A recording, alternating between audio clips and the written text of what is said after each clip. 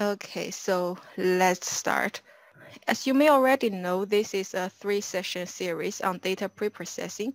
Last Thursday, we talked about the background, including definition and the context of data preprocessing, and also some methods and tips for collecting data. We also talked about data integration, like the ways of joining tables, as well as data linkage and data enrichment. And today, we are going to cover some other common data preparation tasks, including data cleaning, data reduction, data transformation. Next Thursday, 1 p.m., we are going to deliver a coding demonstration on YouTube. We are going to provide some sample Python codes and perform these tasks. If you're interested in this, you're welcome to join. And also, if you want to know more about this topic or any other specific part that I didn't mention, we're going to send a questionnaire after the talk, so please leave your comments to help us improve. And just to recap, data preprocessing, or known as data preparation, is the process of manipulating or preprocessing raw data from one or more sources into a structured and clean data set for analysis. It is an important part of data analytics. When data has been fully prepared, it is then ready for further analysis like classification, association, prediction, and clustering of data. So generally speaking, it can be regarded as everything you do before the actual modeling. It sounds direct, but it is full of challenges. It is very time consuming and almost accounting for 80% of the data analysis work. And also the motivation is to build good foundation for further actions so that we can get meaningful and accurate results. So there's no clear recipe or standard for data preprocessing. Usually it includes various tasks and considerations. For example, the data integration, data cleaning, data reduction, data transformation, so on and so forth. So today, let's start by data cleaning. Data quality can be reviewed from multiple dimensions, whether the data is complete, whether the data is accurate, whether the data is consistent, and other things. In this sense, data in the real world is often very dirty. For example, it can miss certain attribute values or even certain attributes, or it contain only aggregate data. For example, occupation could be empty, or a less obvious example is that January 1st can be everyone's birthday. And also inaccurate or noisy data, which means that data contain errors or outliers. For example, salary as a negative value, which is very questionable. It can also be inconsistent when data contains discrepancies in code or names.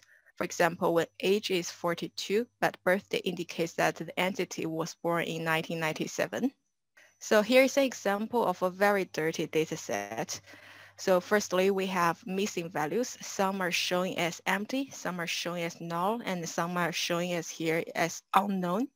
And secondly, we can see that the data is of wrong format if we want to see the month first and then date and year second. And thirdly, we have some inconsistency data here.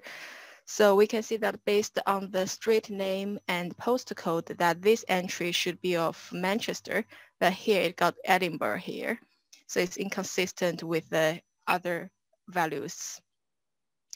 And fourthly, we can have some incorrect postal codes. For example, here we got a postcode as M88 5KH, but we all know that M88 doesn't exist at all. And last but not least is we can have duplicate records. It might be kind of hard to identify, but it's just sometimes there. So like here we got two entries that has similar values. So if we put this data directly into use, then it's not likely that we can get useful or accurate results. We need to clean it first. So why data cleaning? Well, it's been acknowledged that data cleaning is one of the 3 biggest problems in data warehousing, and data cleaning is the #1 problem in data warehousing.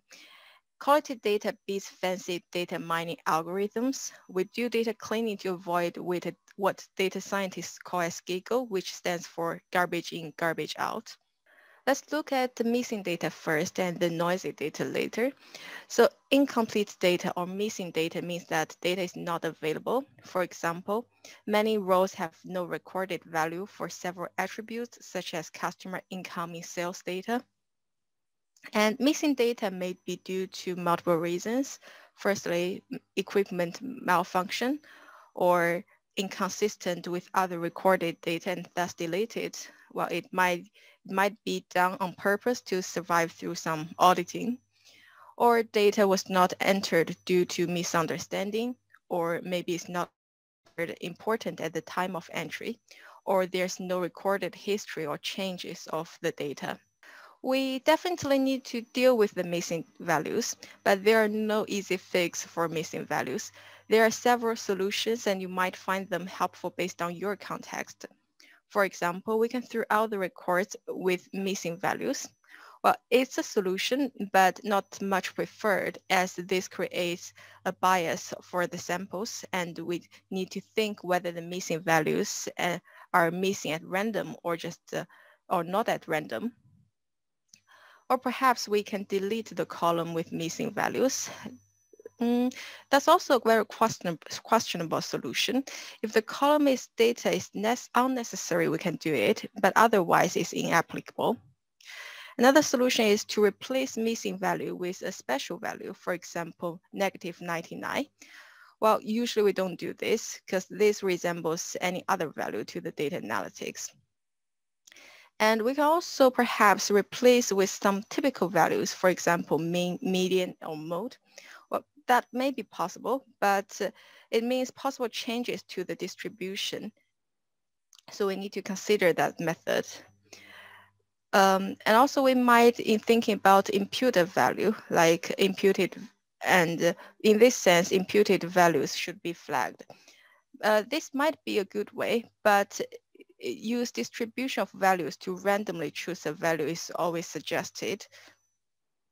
And another solution is to use data mining techniques so that we can handle these missing values. Well, yes, that is a solution. So for example, decision tree can be applicable. And maybe we find that if the postcode starts with M, then it's likely that the city might be Manchester as well. And last but not least is partition records and build. That is very plausible if it is possible when data isn't insufficient. So these are just some solutions and inspirations. You can also do some other actions. For example, introduce another data set which contains the missing information you need. But remember to be careful when integrating another data set because it might also create some new missing values. So here's another example of how tricky this task can be. This is a time series data for monthly average sales and the monthly average number of customers. And here we see that we missed information for October, November, and December of 2014. Apparently, we cannot just impute the values from the mean or median of the rest of records, as we know that December might be a peak, which means it's higher than the rest. And also, we cannot just delete these 3 months as well because they are very important. And it seems that the best way is to get information from the same month of the last year, even though we cannot be 100% sure that 2014 has the same trend as 2013. In terms of inaccurate or noisy data, it means that random error or variance in a measured variable. And similar to the reasons of missing data, incorrect attribute values may be due to faulty data collection instrument, data entry problems, data transmission problems, technology limitations, or inconsistency in naming conventions. So how to handle noisy data? We can do binning and smoothing. We can sort data and partition them into bins, either by equal width or equal depth, and then smooth the data by bin means, median, or boundaries, etc. We can also adopt a regression and smooth the data by fitting the data into a function with regression. We can do clustering to detect and remove outliers that fall outside of the clusters. Last but not least, we can combine the computer and human inspections to detect suspicious values. For example, deal with possible outliers. These are very common. Here, I'd like to talk about the binning methods for data smoothing in detail. Suppose that we have 12 sorted data for price ranging from 4 to 33 or 34. We can partition them into 3 frequency bins. If we do smoothing by bin means, then we will have bin 1, which got all the elements as 9, and bin 2 get all the elements as 23, and bin 3 got all the elements as 29. And alternatively, we can do smoothing by bin boundaries, and then we will have bin 1, which got 444 and 115, and bin 2 will get 221 and 225. And for bin 3, we will get another 326 and 134. In this way, we minimize the effects of small observation errors. We also reduce the chances of overfitting in case of small data sets.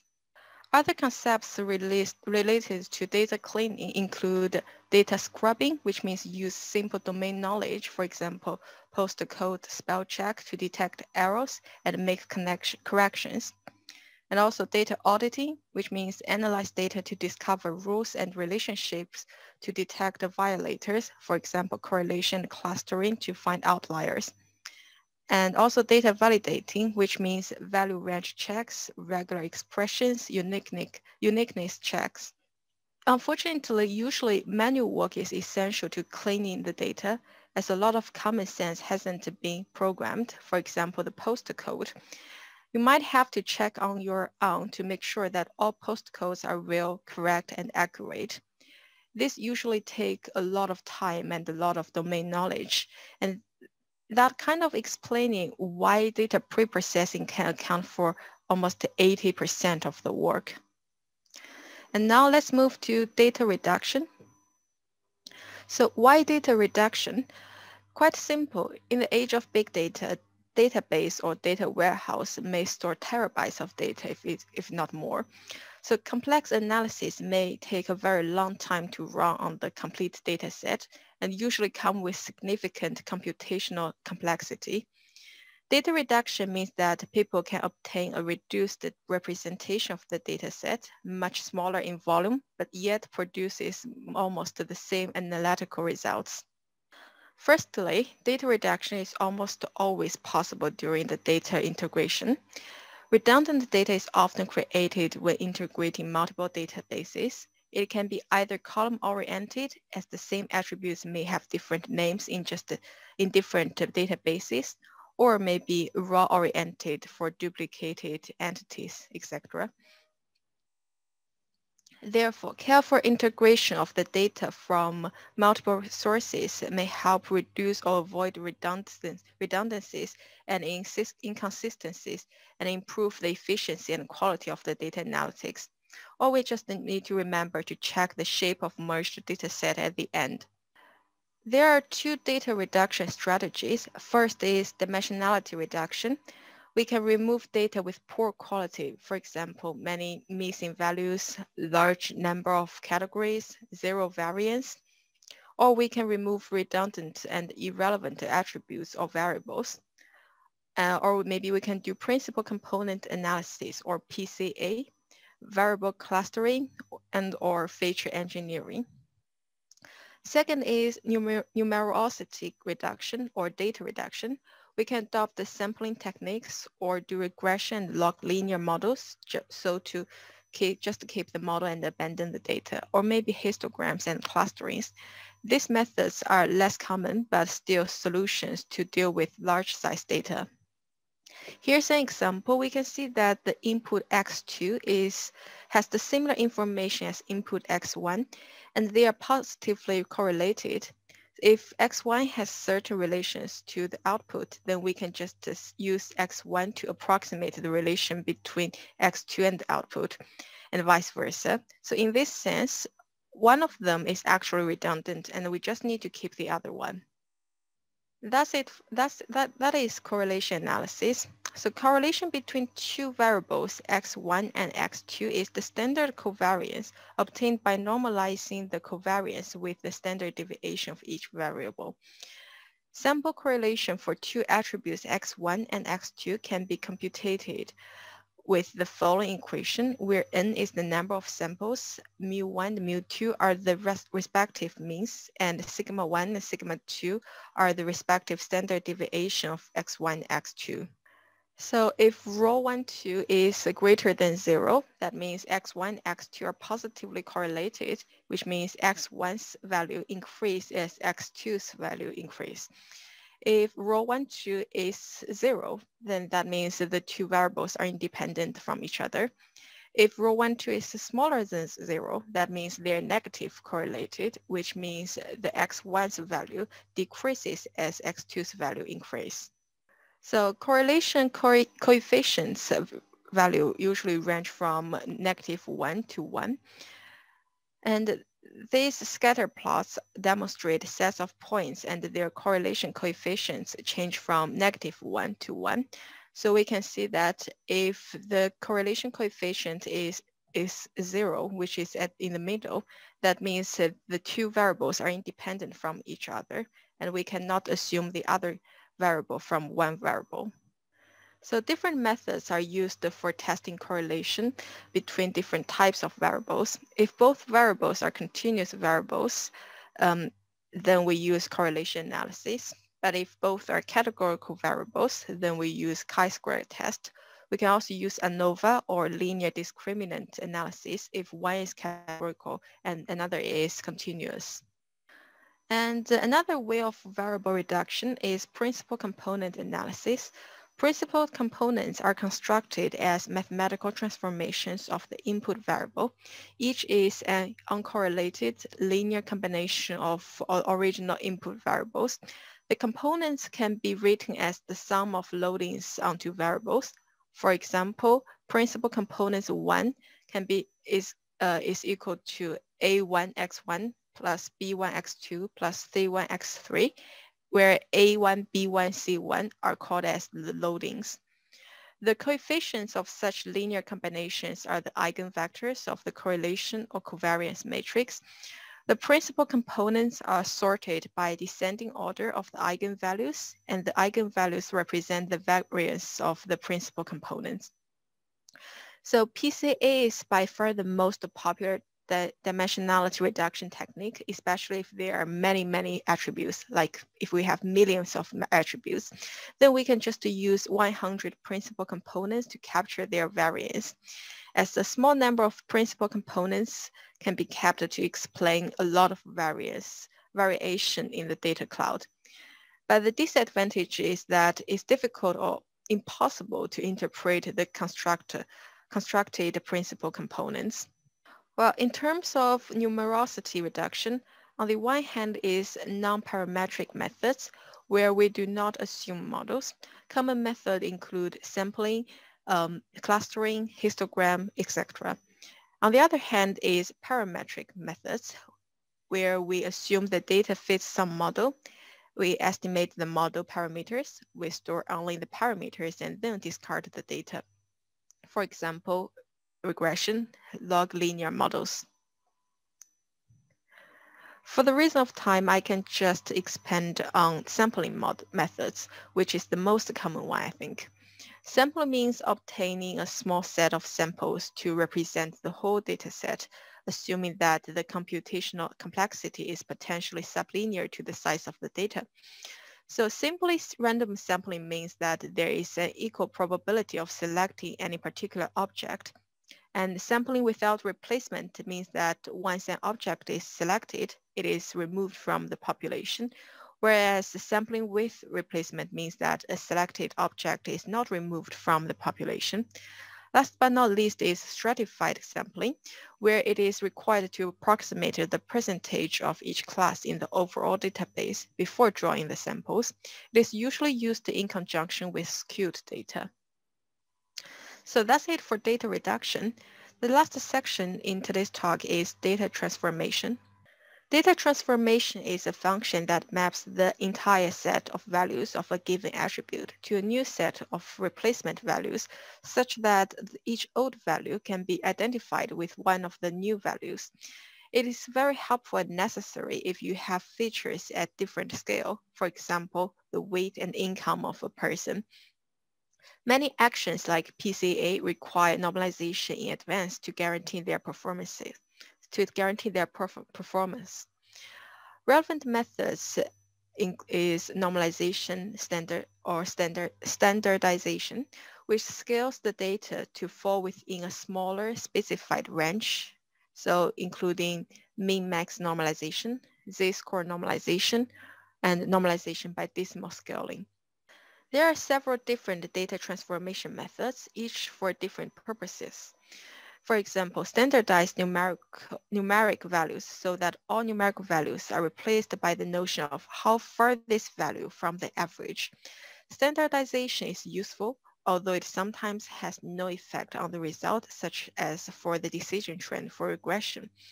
We can also change counts into percentages, translate days into durations, capture trends with ratios, differences, etc. And also we can replace categorical values with appropriate numeric values, as many techniques work better with numeric values. So the example on the left is transform year into age if the current year is 2018. And on the left, we can see that the rating A to G can be transformed to the median scores of their respective band. We can also transform data to bring information to the surface simply by using the mathematical functions such as logs, reciprocals, or square roots for stretching or squishing data. Here's another example of using logarithm to zoom in the pattern of the data.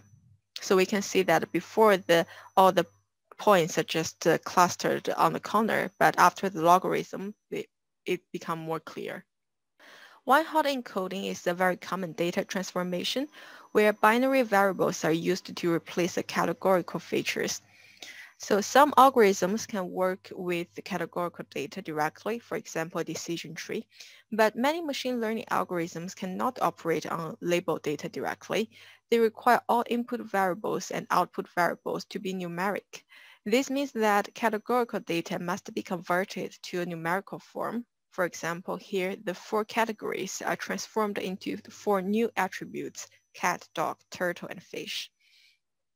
If the categorical variable is an output variable, you may also want to convert predictions by the model back to a categorical form in order to present them or use them in some applications.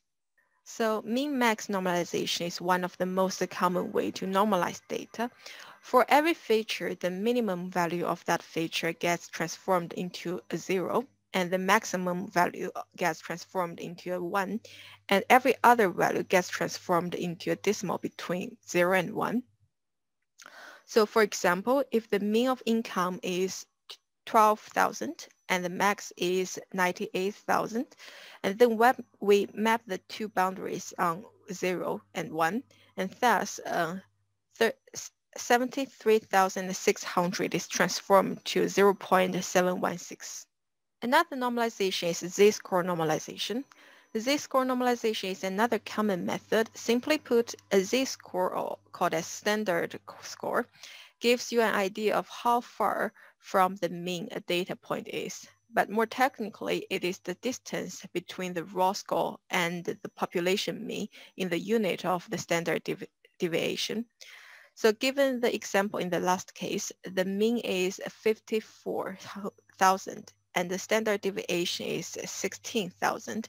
Therefore, the income 73,600 is transformed into 1.225. Last but not least is normalization by decimal scaling. It is relatively more straightforward.